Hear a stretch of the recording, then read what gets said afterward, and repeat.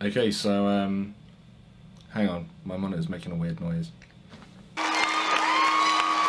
Okay, so for a while now I've been trying to figure out ways to make my videos look better. I decided I needed to get involved with the whole gimbal train. Everyone seems to have a gimbal these days. I'm loving the sort of floaty look that you're going to be able to get from that. The other problem that I have though is that I am not rich. So I was kind of sitting there thinking, how do I achieve this goal of having a gimbal without getting into like a load of debt? The answer for me was to get one for my phone. Now I've already spent far too much on an iPhone 10. The video is pretty nice, and I thought, why not use it? So the reality is that I've got a G80 or G85 for you American chaps, which I'm filming this on with a Rode video mic and all that sort of good stuff. And this is definitely going to be my main camera. It looks much better. Well, I mean, debatably much better. I think it looks better. I'd love to have got a gimbal for this camera, but the reality is I just don't have the cash. And also I was kind of confused because you had ones like the sort of Moza Cross, and one of the million different types of Zhiyun cranes that they make for them, and I didn't really know which one I needed for what lens, because obviously every time I looked on a video it said, this one's good, but you know, get the next one up, and then you end up sort of looking at 800 to £1,000 gimbals, and I'm way out of contention. And also it's one of these things where I don't know what you guys are like, but I have shelves of gadgets and random things that I buy that then I don't use, and I think to myself, this money could have been used more wisely. So I don't know whether I would actually use a gimbal, if it's one of those things that I want, like a hurdle that I put in my own way to stop me from making videos, or what.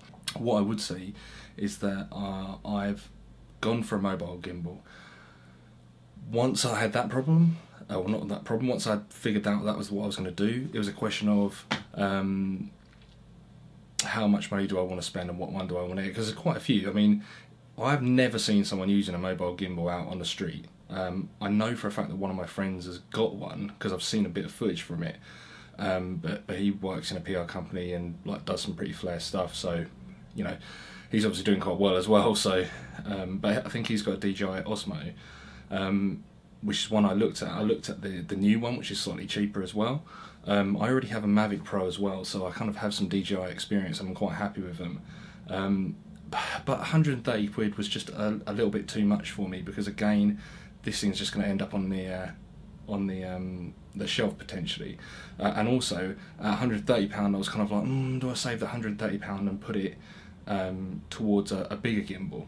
So anyway, I was watching a guy called Ben Aqua. He did a review of a Zhiyun Smooth Q. Now these have been out for quite a while. I don't really know how I managed to miss them, but certainly I hadn't seen them before. I did a bit of research, had a bit of a look in there.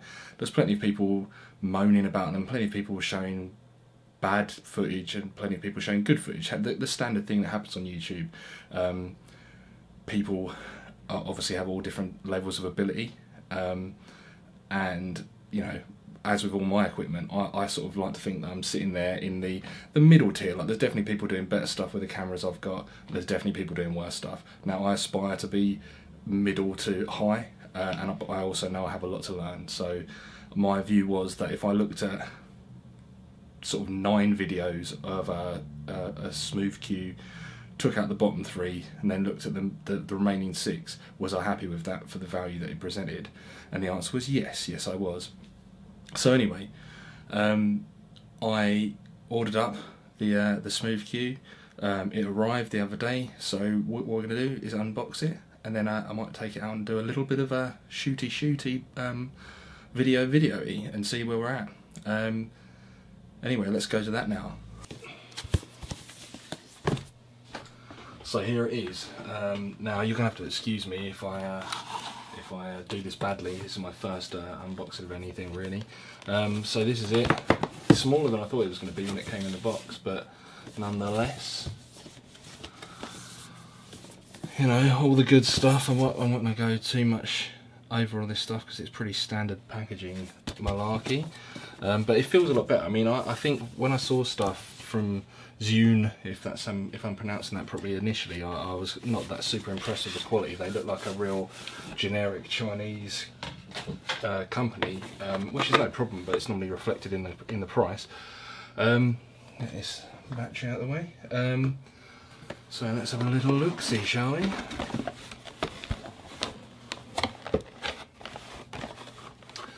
Okay, so what have we got here? An instruction manual. I'm sure I'll read that extensively. Quite nice, like the attention to detail, the logo on the bag there. Let's have a look. Cool. I mean, this is not super hard, but it's feels relatively quality. That's what we like to see. Anyway, I'll pop that aside. What else have we got in here for the time being? Looks like a strap. Nothing particularly amazing there. I guess that attaches onto these, or this little loop on those two. I doubt I'll be doing that because, you know, being a super fly pimp that I am, I need to consider how I look on the streets. And a mini USB by the looks of it, which has a nice texture to it, but at the same time it's not super big. Let's have a quick look. How long does it stretch out to? Right, so that is probably what, like 2 foot maybe? Yeah, I'm gonna say 2 foot, which is okay, but my computer's on the floor, so it's not exactly amazing. So anyway, we'll worry about those little extras in a sec. So what have we got in here?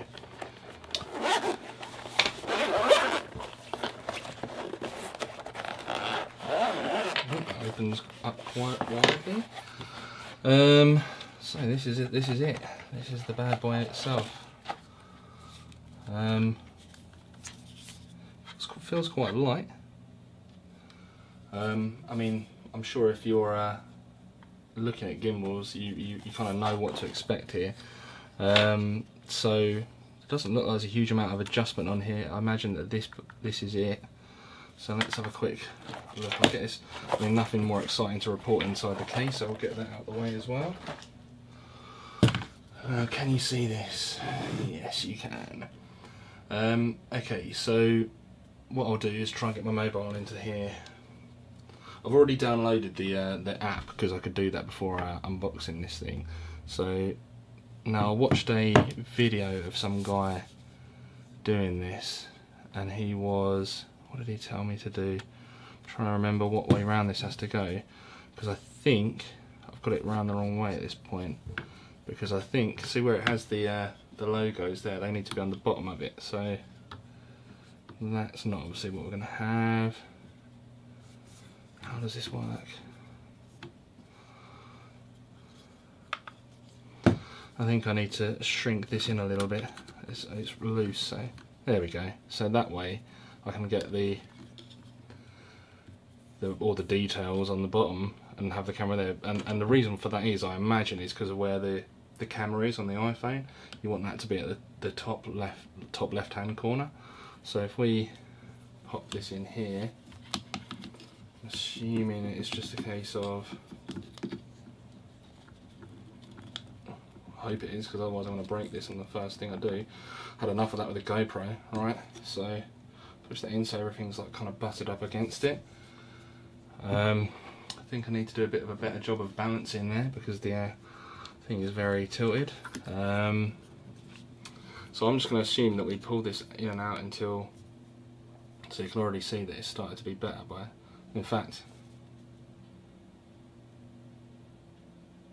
that looks pretty spot on that quickly. So now I'll try and do it up without moving it around.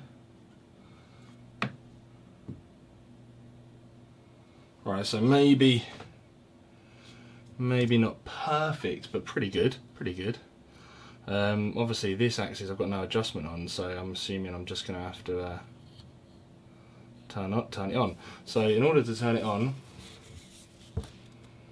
we have to hold this down. Yep, Sweet, there we go. So looks like I'm lucky enough to have some charge in there straight out the back. You can see it's already doing some, it's following me. So if I turn it around, if I go, oh no, it's keeping the, is that tilt? I think that's pan, isn't it? And that's tilt. It's keeping the tilt axis straight, and it's doing the pan.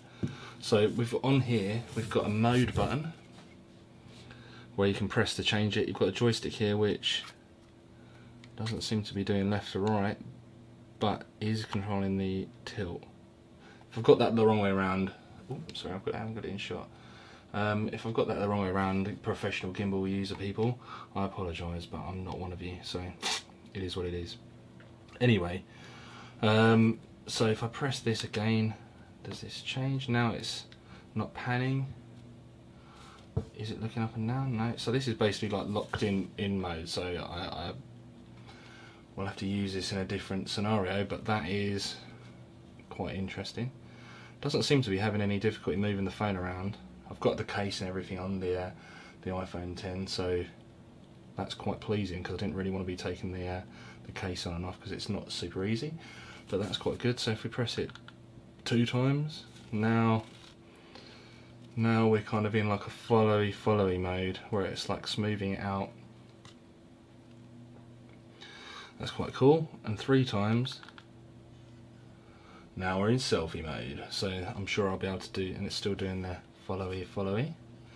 So I'm sure I'll be able to do some interesting selfie-like footage with that, but I'm already rough enough, so I'll leave that for now.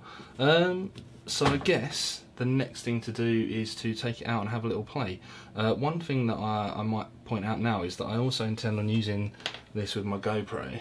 Now you can buy a adapter plate thing for these little mobile gimbals, but apparently it puts it over the weight of what they're really meant to operate with, which I don't really want to be doing, and also I'm tight, so I don't really want to be buying a adapter plate for no reason. But luckily I've heard that if you put like basically a bit of foam in here, it will clamp down on the GoPro and be fine without having any other adapter. So that will definitely be something I might try in a different video, but for now I'm going to go out and film a little bit of footage with this and we'll see how we go. I suppose quickly before I do that, I'll just turn it off. Before we do that, there's the micro USB port. I'm assuming that's for charging it up. I haven't actually charged it up, so I'm making a guess there, but I'm pretty sure that's what it's going to be. And then down here we have where you can charge your phone off of the gimbal. And I don't think you can recycle by plugging the cable in here and up there and it will charge it itself. That's not going to work. Also, yes, I realise that's a ridiculous thing to say. Okay, so next thing's next. I'm going to go out and film a little bit with this and we'll see what's what. I'll be back in a bit.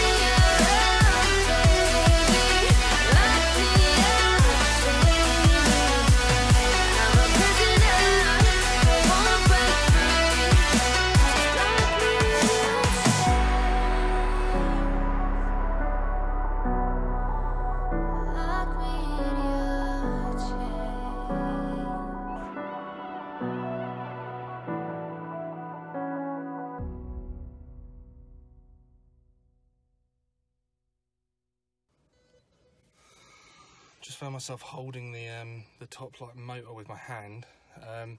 Obviously when it's in selfie mode, it's pretty hard to know if you're filming yourself or not. I mean, obviously, I assume I'm filming myself. No real knowledge of that until we get back. But anyway, hopefully this is enough test footage for us. What I would say is, it seems pretty good. Didn't get blown around as much as I feared it might.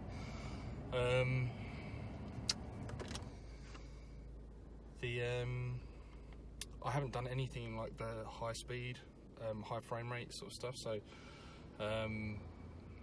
we'll save that for another day, shall we? This video is already going to be about 20 million hours long.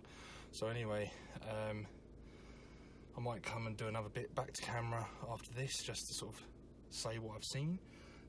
But certainly my initial impressions are, just need to figure out some things to get creative with now.